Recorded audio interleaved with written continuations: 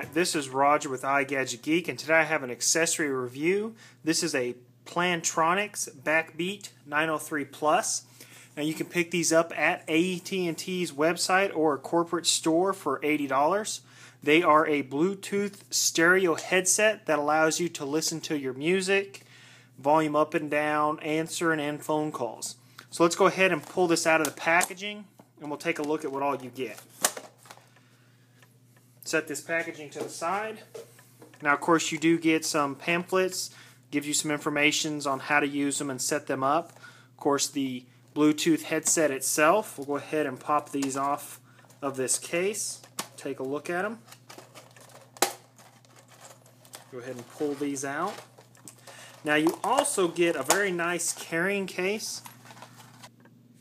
Now, I think it's nice that they include a nice carrying case, and inside of this carrying case comes with your USB charging cable and a power outlet charging cable. It uses a standard micro USB to charge these headsets. Let's take this and set it to the side, and we'll take a look at the headset itself. Now, to charge it, there is a port here on the left-hand headset. You just pull this little cover open.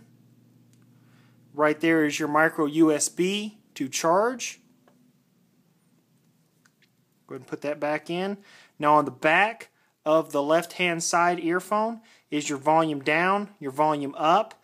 Now, these will also work as a track forward and track back depending on the type of smartphone that you have. Now, of course, you have your power on and off. You have your answer and end button, and depending on the type of smartphone you have, they will do different things. Like if you pair this with the iPhone 4S, you can actually use this to access your Siri function, and it will work. I tried it out with my 4S, went for a long walk, listened to some music, asked the Siri to call a couple people with no problems. Right here is the grill over the built-in microphone, and these are very comfortable to wear. They're not really an inner ear style headphone. They don't fit all the way in, but this here just kind of channels that sound right into your ear canal. Now, on the right hand side, on the back, all you have is the Plantronics logo.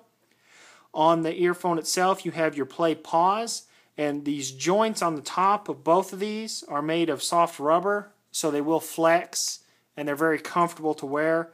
Again, the inside here that rests against the back of your head is a very nice soft touch feel.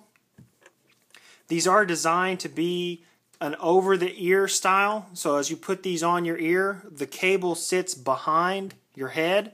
So if you're wearing a stocking hat or a cap or anything like that, you don't have any issues with there being anything over the top of your head. Now, I wore these for probably about 2 hours straight. Went for a nice long walk and warm around. Very, very comfortable. I've had some different styles of Bluetooth stereo headsets, but these are by far probably the most comfortable that I've worn in a long time.